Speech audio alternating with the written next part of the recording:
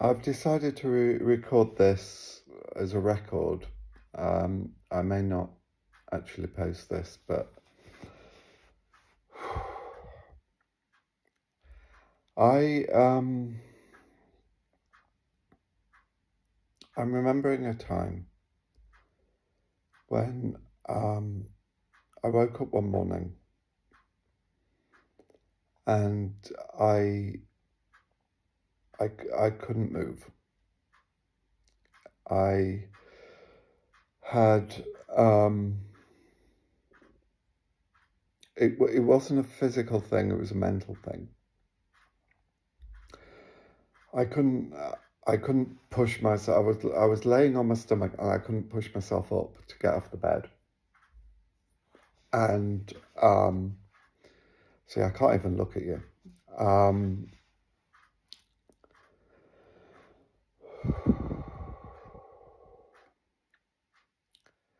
And I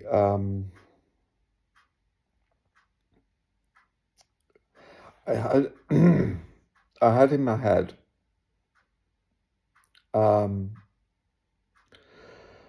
thinking about doctors and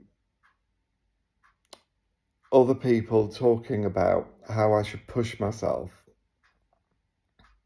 to go beyond the issues that I've had with mental health, and push myself to get myself out of bed, to go out, to do whatever. And so I lay there thinking to myself, I need to push myself. I need to push myself and get myself out of bed and face the day.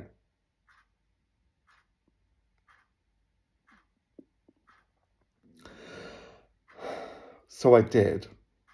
I pushed myself and I pushed myself and I pushed myself up eventually into like all fours position.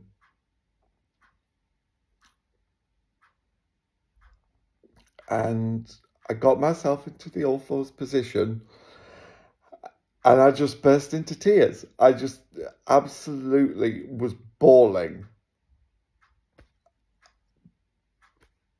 because I thought, because I've managed to get myself up from the bed, that I have to face the rest of the day. I can't just lay in bed because I've pushed myself up.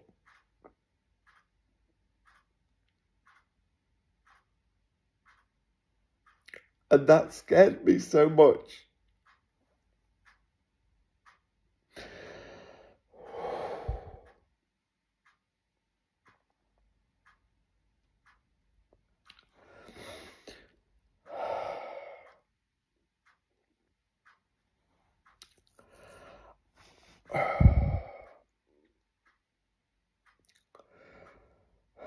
That was a time that I was at my lowest ebb. And it's difficult to face it, but I want to face it. I want to face that was a difficult time. I want to face where I was at that time. And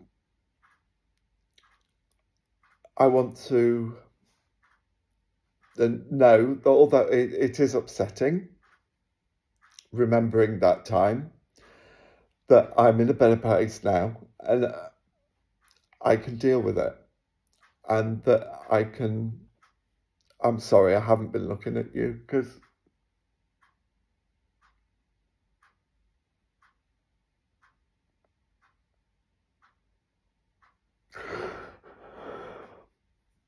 it's a shame.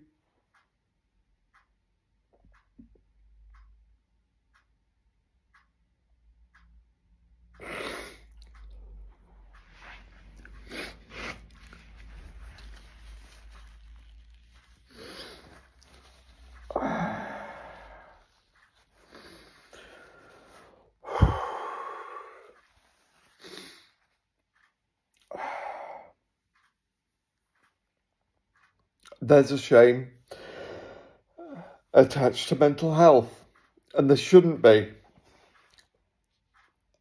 And I'm not ashamed anymore. I'm not. It doesn't look like I am. But I'm not. It's just the reason I'm crying is because that time was awful. And remembering that time is awful. I'm not ashamed anymore.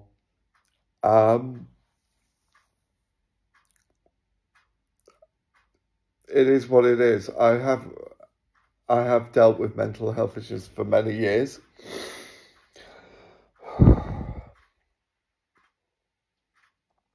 And I may deal with them again. And yeah, I'm still dealing with them. No, but I'm coping. But there may come a time when I'm not. And I'm not going to be ashamed of that anymore. I'm just, I've come so far from then to now.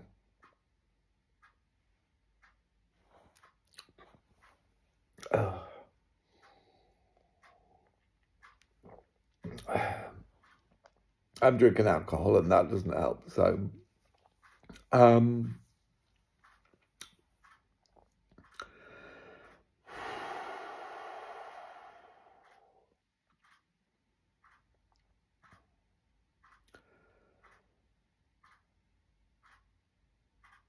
so yeah.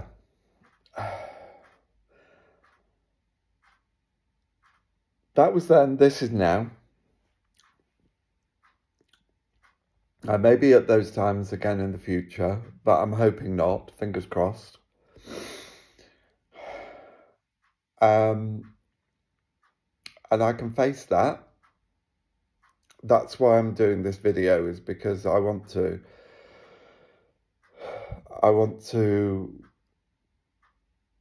express it to myself. And if I do post this, I want to express it to other people. I'm going to review it before I post it to see if I want to.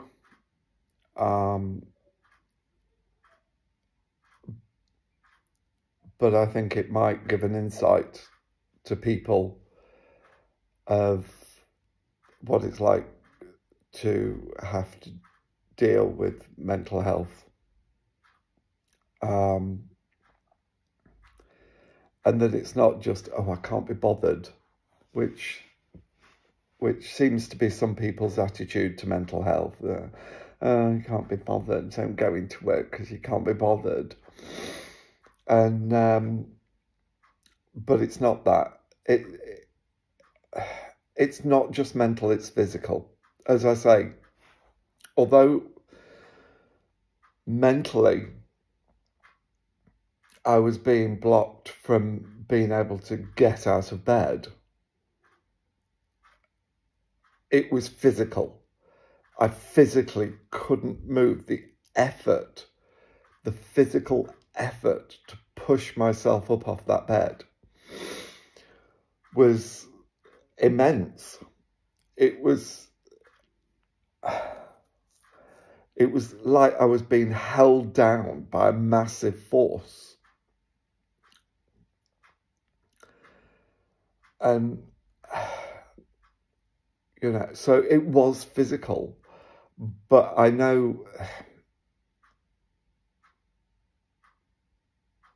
that it wasn't that I didn't have the ability to push myself up off the bed, but that my mind was stopping me from pushing me up off the bed.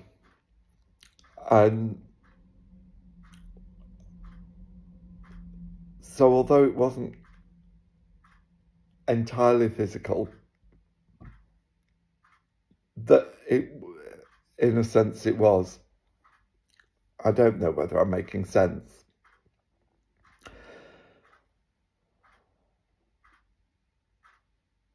But if I post this,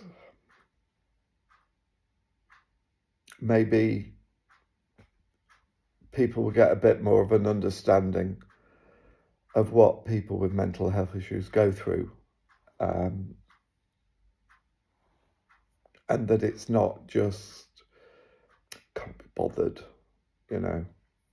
It's not that, you know, and I'm not there now. At this time, I had a wonderful experience with sorry, my brain's a bit thing at the moment, mainly because I'm drunk and also I'm being emotional.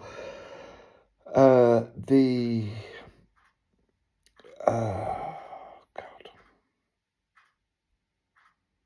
Recovery College, thank you. It's called Recovery College. It's at the Mapley Hospital. And what they do is they do courses on mental health for people with mental health issues. And these courses are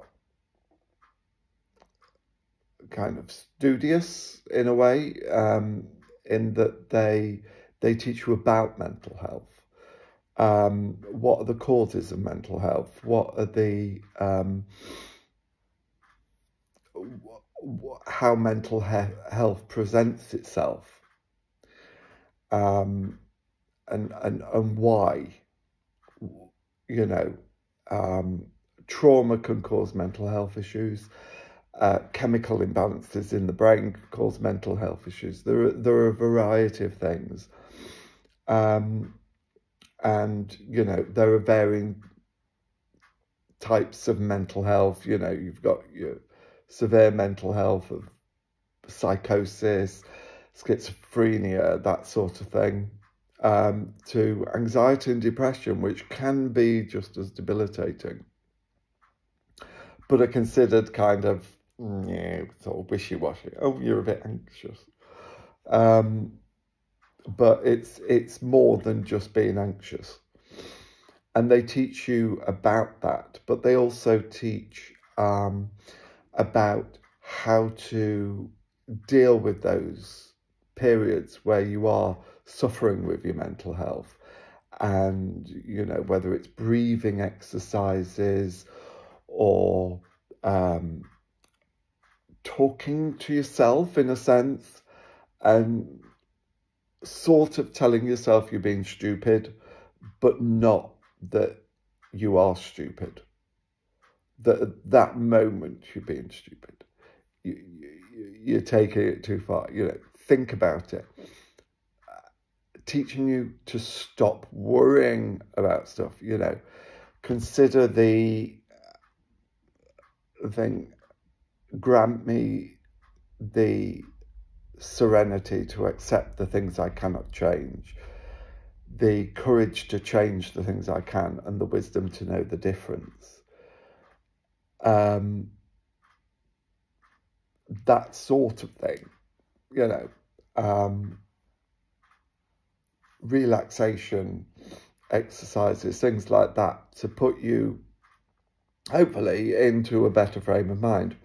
Excuse me.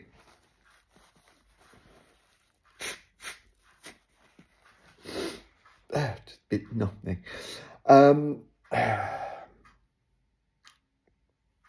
And that has really helped me, and I'm in a far better place. I'm not in that place. I may go back there. Right. It's been nearly 15 minutes, so I'm just going to say, if you're where I was, you're not alone. Seek help.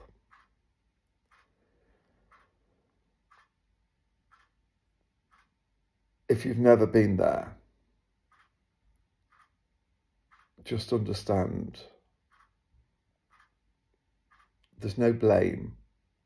It's not my fault that my head works in the way that I do. and just try to understand that people with mental health issues aren't nuts. They just essentially can't cope with life a lot of the time. So, hoping you're good, and there is help out there. You need to put a bit of effort into it. I did, and it's helped immensely.